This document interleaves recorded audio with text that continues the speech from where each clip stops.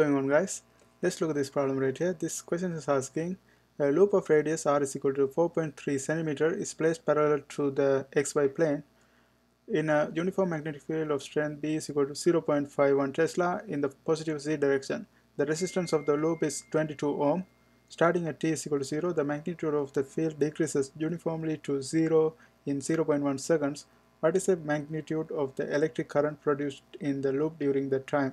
Now here the question is asking to find out the electric current produced. Now to find that one, we can use this equation. I is equal to EMF divided by the resistance. But if you look at this question, we have the resistance provided, but we don't have the EMF. But we can find the EMF using this equation. EMF is equal to B times A divided by delta T.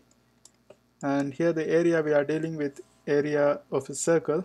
So this is going to be B times phi r square divided by delta T. And we have the magnetic field provided, that is 0.51 Tesla. So this is going to be 0.51 times phi multiplied by the radius square. Radius is 4.3 and it's in centimeter.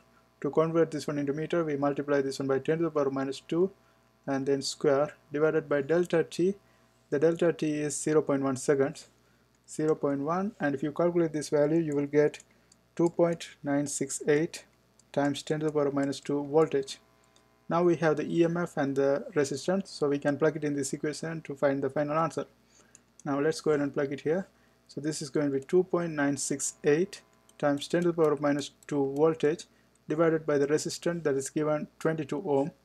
22 ohm, and if you calculate this one, you will get 1.35 milliampere, and that's going to be our final answer.